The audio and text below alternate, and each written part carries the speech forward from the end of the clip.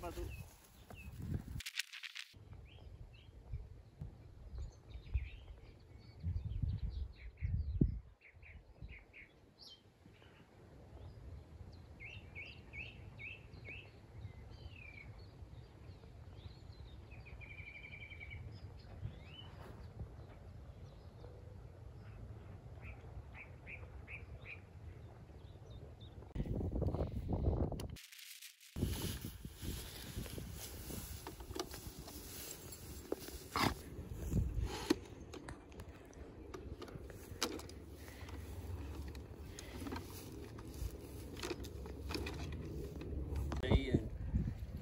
America, all over up New Zealand. It's amazing, really. Yeah, it's nice.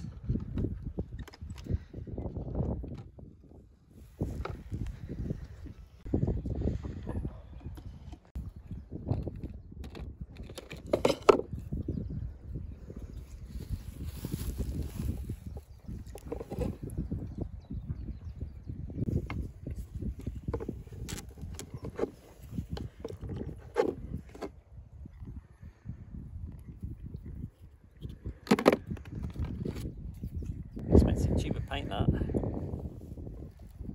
Too expensive for me.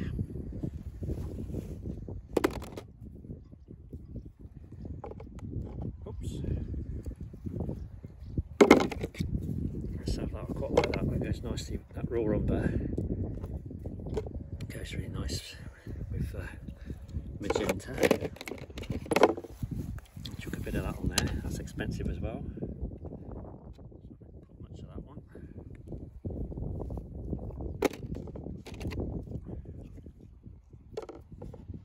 Will be ready to start in a minute, believe it or not.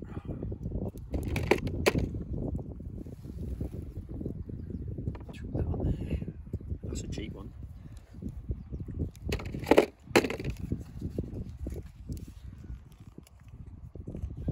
Cobalt blue. Nice lump of that on there.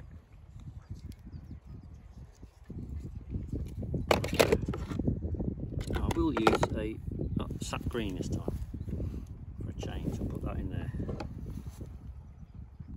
I'll try that. So we've got everything. Is that still wet from the other day? Yeah. Might get away with that. Just put a bit more out.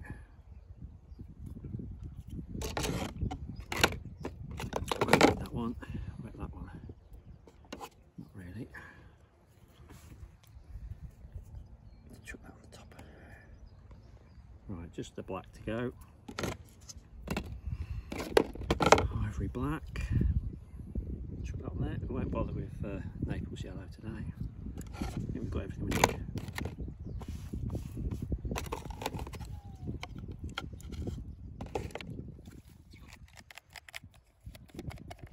Bit of mucky terps. Just try wetting the brush and a bit of brush cleaning.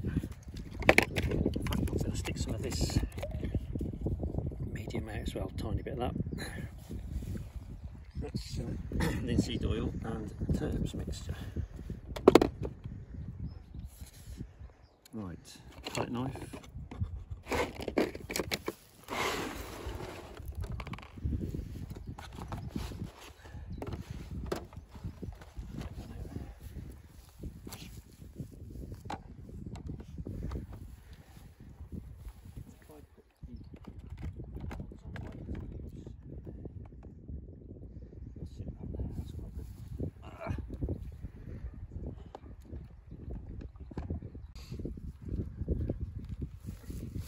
Wind's picked up all of a sudden, hasn't it? Crikey, it's come out of nowhere.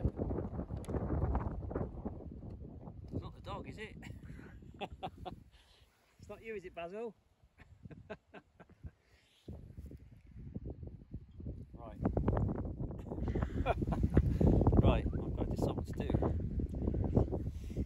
If I do that, I think I painted that before, but I don't know if I... No, let's do that. Action! Action! Take 5. Right, come down to Durgan, Helford River. Helford is over there, you can see it directly over there. Too many boats for my liking, but we're going to try and paint this little little section over there. So I'm going to have a go at painting that. The sky's gone a bit grey and the wind's just started to pick up. But I think we're going to have some fun. And we're going to get going now before it gets dark. Okay? Right, let's go. Let's try and get some... just try and... That's better.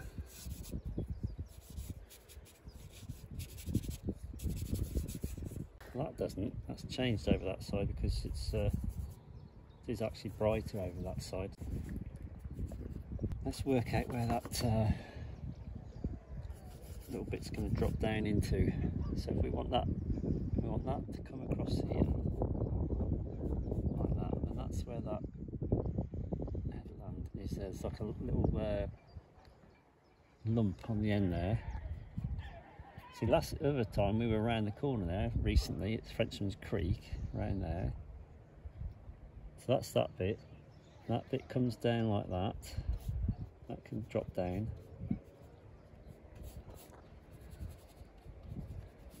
And that's like that. And then we'll have this water can... Let's reflect, let's just get something on there a minute. Let's have a little hint of that in there as well, that's quite nice. I'll muck it up a bit. That's too high. Right, that's going to have to come in a bit more like this. That's the wrong colour. You choose, you're very good at that.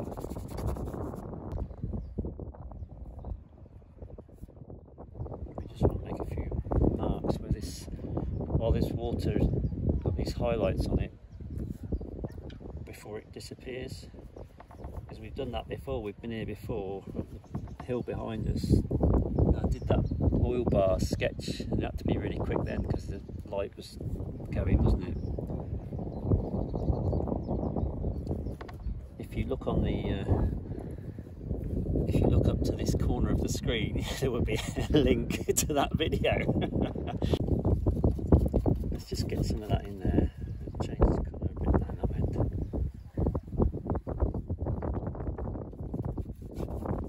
Let's just that drops across like that. That definitely goes more towards the orange again over here. Here's the chiff chaff in the background. There he is, chiff chaff.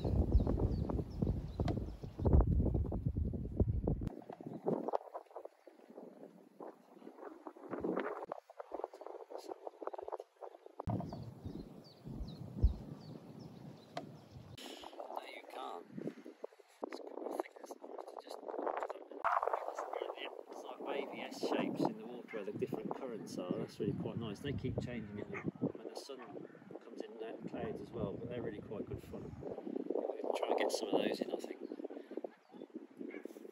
If I can. At this point the oils on the board are very wet, so it's really quite a difficult technique now. It's all wet into wet, a la prima. And the light was changing quite dramatically as well. It's gone from quite bright sunshine lit sunny evening to fairly grey, and then it became sunny again, so it was very changeable.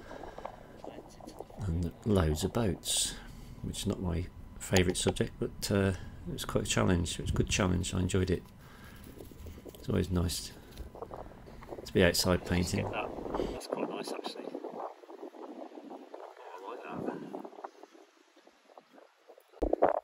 Just come out, put that up there then, you see it's going to stand out quite nice. No wind howling through my easel, the gaps in the easel, summer's suddenly changed like winter. I'm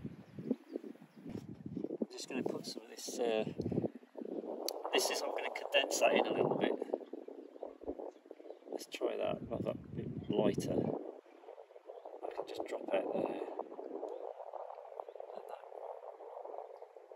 Just needs to come up there a little bit and start to lift up and then go up there. We can change the colour of that in a minute. Let's just put a bit medium into that.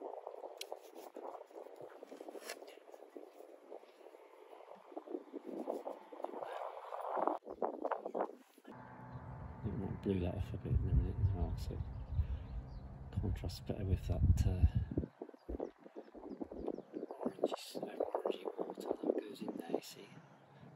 French River in there.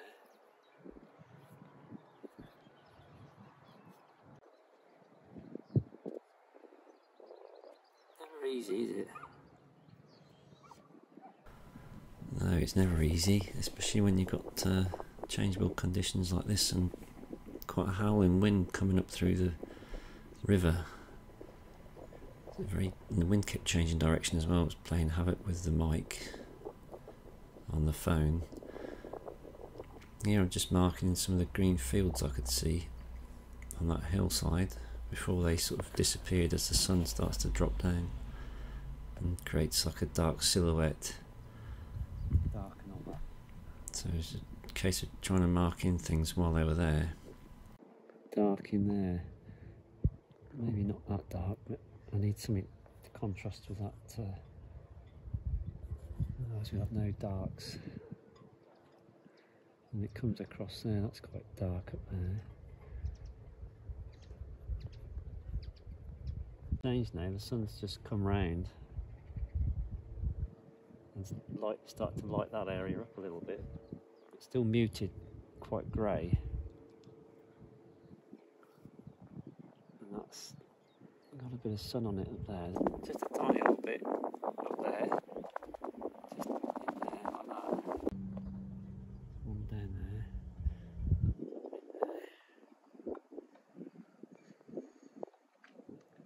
It's amazing how often I end up painting into the sun. I suppose it's because the evenings I tend to go out most and the sun's fairly low at that point. And I just find that sometimes that's the most interesting view, and the colours are quite nice and muted, suits my palette I think. I need to get that colour of that beach over there. It's quite a tricky one, that. Let's just knock it back a little bit.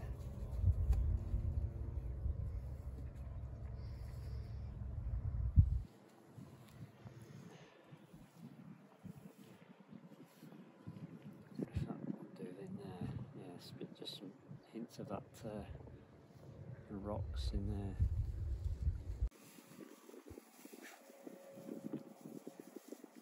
Basil enjoying his little potter around in the long grass.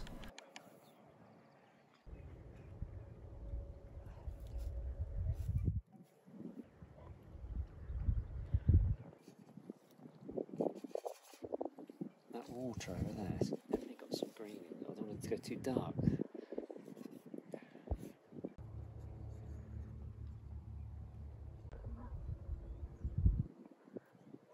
Here I'm just trying to mark in some of those areas where the current was changing the shapes. This side definitely is a different colour because of all the grey in the sky there. That's quite dark.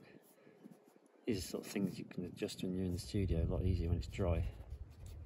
And so it's good to have a stand back and look at what you're doing regularly and to see how it's shaping up. Lighten on a bit now.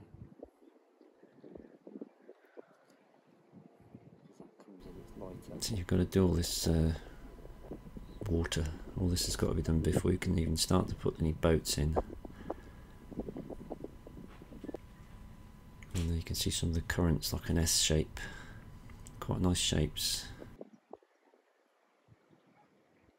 It's going to darken this water a little bit on this side. And of course all these colours and tones are all changing as the sun changes, moves around and the light changes.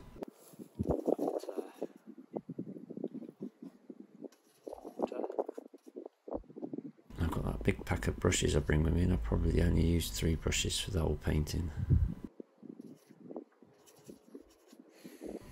But you can never have enough brushes. Another one while I'm looking into the sunset.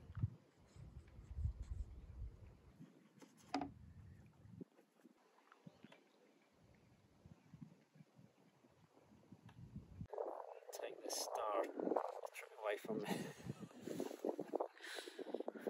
That's quite green, that water is quite green. But there is a little bit behind there, you can't really see it. There's the rigger brush coming back into play again, just to fiddle around on the edge of the hillside. Just stick a few boats in. I can start putting some boats in with the rigger at the far in the distance there, just marking some greys. A bit more like that. Yeah, they're not all there's a few over there, but then you can start having a few dotted around in here. God, that's a nice one. That's quite a nice one there. You can make that a bit darker because it's closer. There's one big one there. There's actually a blue one down here.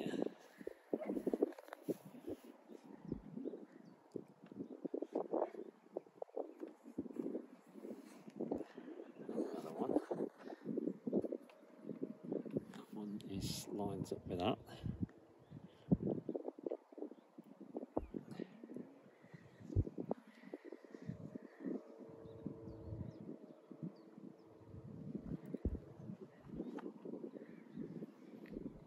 Some bits and pieces, a bit of yellow in that one as well. It's quite nice. Let's drop a bit of yellow on top of there. It's changed. Moved down the wind, hasn't it? Look. The wind's moved it round, just as I was about to do it. That one has just got a bit of like that.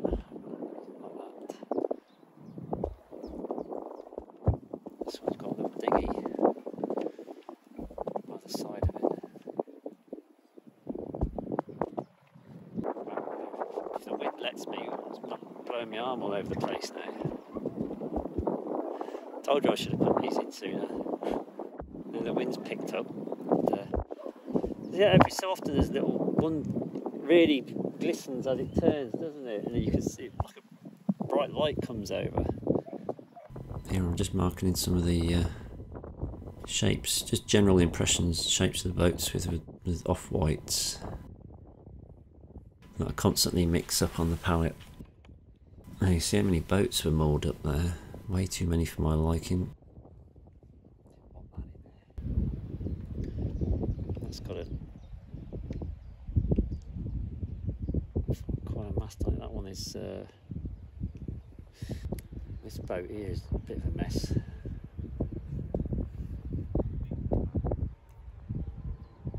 It's because it keeps moving.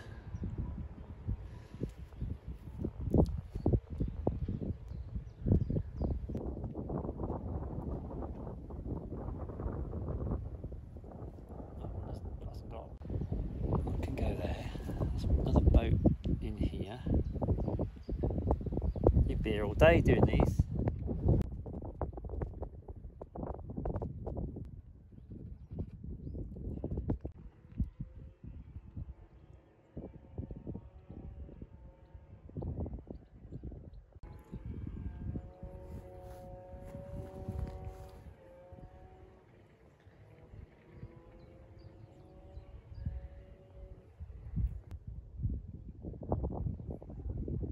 The more you look at this, the more you see.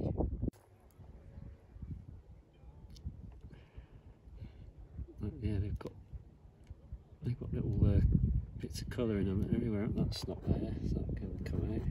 So here I'm just putting in some final marks on this wet surface. There's only so far you can go before it just becomes too wet at this stage to continue. And obviously the conditions, the light's changed, conditions are getting a bit worse, the wind's picking up, getting quite chilly. In there, I think these are the sort of things you sort of have to do when it's dried a bit, to be honest.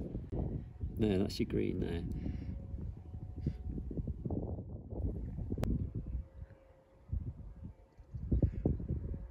I'll just put a few random ones in, I think. Make that into a boat now. That's where I love oil paint. It's so flexible. You can make adjustments all the way through, where I think acrylic would have probably dried quite firmly by that point, and those sort of corrections are not possible, I don't think, with acrylic. Whereas oils, you can yeah, make adjustments for a long time afterwards because they take so long to dry. I think that's why I like them so much, and obviously the richness of the colour. Like that.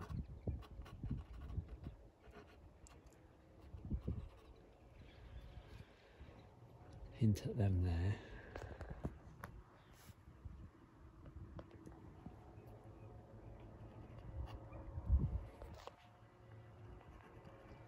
Paint this little bit in, and we're going to call it a day because it's got quite chilly in the wind. And so we're just going to fill this in where the plant was on the board. And I think we'll call that a day now.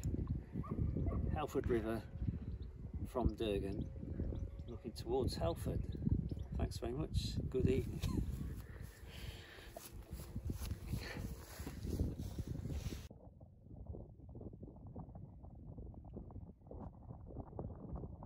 And here is the finished painting in the studio. It's on my studio easel, and you can see I just made more corrections to the sky, lightened that to right hand side, and worked on the hillside at the back where the river swings round, and just built up the boats a little bit more with some thicker impasto colours. And I used the side of a palette knife just to help highlight some of the masts.